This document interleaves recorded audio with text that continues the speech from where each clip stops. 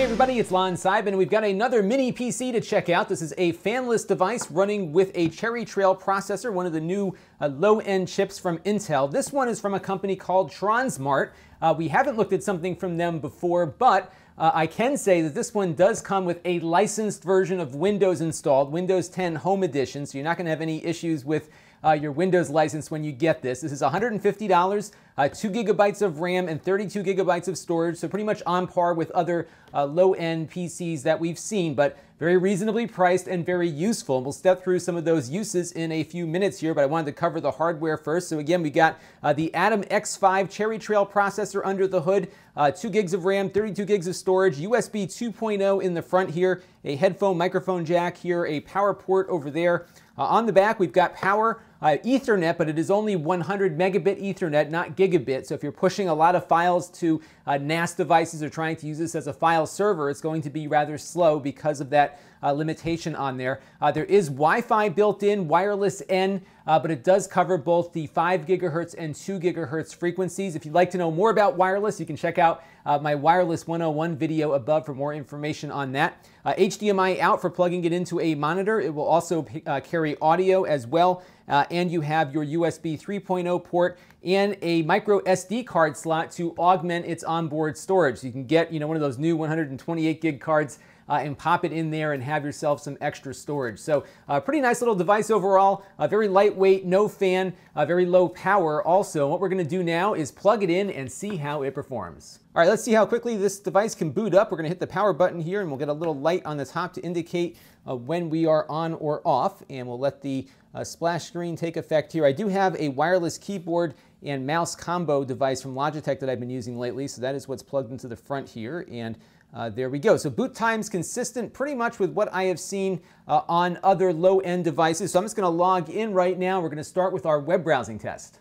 All right, let's go and hit up maybe the New York Times first. So we'll load up the Edge browser and go visit the New York Times website. And there you go. It does render pretty quickly initially. We do get hit with all of those ads and other scripts that run on the page initially. So that does tend to give you a little bit of lag. Not uncommon for this class of device. If you've ever browsed the web on a tablet, you've probably experienced a similar little bit of lag when you first get on the page here. But as you can see, the pages do render relatively quickly, and you are able to start reading pretty fast once you get on page. And on the Octane benchmark test, the Tronsmart X5 comes in at 6,966 running Google Chrome. That puts it just a little bit higher than the Intel Compute Stick running with the prior generation Intel processor, but surprisingly a little bit below what we saw with the MegoPad T04, which is a very similar device running with the same chip.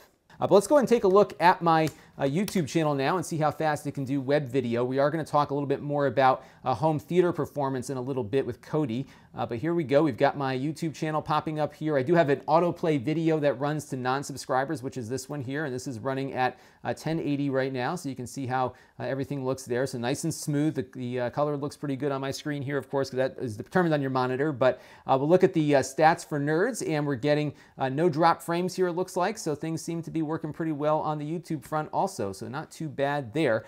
So the next thing we're going to take a look at is Microsoft Word. So we've got Microsoft Word loaded up here with our newsletter template. I like to use this one because this is kind of the extreme example of what somebody might do in Microsoft Word. But as you can see, as we're scrolling through the document here, it does render pretty quickly, a little bit faster maybe than we saw on some of those Intel Compute Sticks and other devices running with the prior generation of Intel hardware. Not a huge noticeable difference, but in both instances, it is very usable to use Microsoft Word, even with a template this intense. Over the course of your work. So as you can see, as we resize this image here and move it around, the text does reflow very quickly. We can go in and start typing a little bit here, and it does seem to keep up pretty quickly with my key presses on there. So not bad for getting work done, but the big question I know a lot of you have is, what about the gaming performance? So we're going to look at Minecraft now. So Minecraft seems to run pretty well. This is the Java-based version of Minecraft. This is the one that most people are still running. So if you're buying this computer for somebody else, this is likely the version of Minecraft they are playing. We are seeing a nice performance increase over the Bay Trail chips, the prior generation Intel chips. I'm seeing right now about 40 frames per second or so. It dips down into the 30 to 20s when you get into more complicated scenes or when there's a lot of stuff getting drawn in, but it has been a very consistent Minecraft performance and actually pretty enjoyable to play. So I think you're going to have some good Minecraft experience here. I am running with the Optifine plugin, which gives us a little bit of a performance boost over just running Minecraft from the basic installation, but I haven't touched any of the other settings because I like to do real apples to apples comparison here. So we are seeing the benefit of the graphics performance improvements with the new Intel Atom chipset. However, you're still not going to get there on some of the AAA games. So this is a benchmark result from 3D Mark called CloudGate, and this is kind of replicating a higher-end PC game. So you can see that we're getting very low frame rates, about 8.25 frames per second, but that is significantly improved over the prior generation Intel chip. So at the bottom, you see that Pavilion X2 running with last year's Atom chip, and that's only getting 5 frames per second. So there are some performance boosts here on the graphics side that are visible in Minecraft here, maybe not so visible on other tests, but we are having an improvement. A lot of that performance, though, is going into driving larger displays. So what I did is hooked it up to my 4K television earlier. I was able to play back some 4K movies via YouTube. A little sluggish occasionally to get started, but once it got enough of the video streamed up, it seemed to run okay. However, it does not output at 60 hertz. It looks like it can only get 30 hertz out at 4K with this device, so that will limit you a little bit in some of the frame rates you might see, but really it's going to be hard to drive 60 frames per second out of a PC like this. Now let's take a look at playing back some movies though in 1080, and we're going to look at Kodi running with some Blu-ray MKV files. All right, we got Kodi loaded up here. We're going to take a look at a Blu-ray MKV file. Now, Blu-ray MKVs are the actual video files from a Blu-ray disc untouched. So I basically took that movie off a disc that I own, stored it on a NAS device in the basement, so I don't have to keep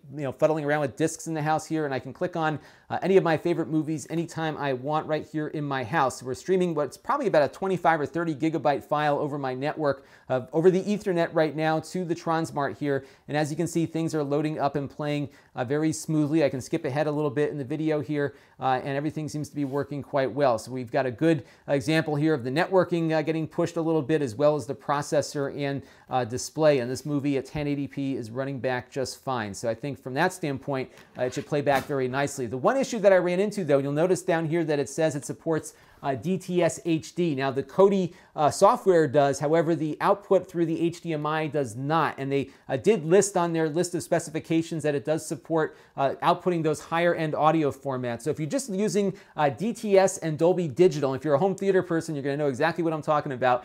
Those two formats are fine. The lossless formats like DTS HD and Dolby True HD do not work through this, just like they don't on any other little Intel-based computer like this one. So you're not going to get that. It does support the 24 frames per second modes that a lot of home theater people want to have, so it does do that. So you might need an external audio device of some kind to get those other formats in there. But I've been really pleased with the performance on it. It's actually noticeable, at least in its spin up, versus some of the Bay Trail devices. So again, I think we're seeing the benefit of some of that video hardware working its way into this thing. So I could definitely recommend this device. What's nice about this, first of all, is the price. $150 gets you a pretty functional PC, as you can see here, that can run all the stuff that most people might run on their PCs. So I was pretty pleased with that overall, at least as far as its performance is concerned. I was most happy with the fact that they give you a real version of Windows that's licensed and activated, unlike a lot of some of these other PCs you might find from some of these places overseas.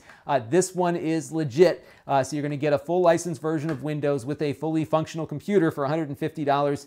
Seems to perform very well for all the basic computing tasks that we typically look for in a device like this, and very quiet as it is fanless, and I've been pretty pleased with its overall performance over the last couple of days testing it. If you want to buy one, I've got an affiliate link down below. You can go to Lon.TV/Ara X5, ARA X5, to get taken right over to that site. You'll buy it from the same place that I bought it from. I actually paid for this, so you can buy with confidence. It did show up when they said it would, and I had no issues buying it there, so check it out. And every purchase does help the channel a little bit. So that will do it for the Tronsmart Ara X5, and this is Lon Thanks for watching.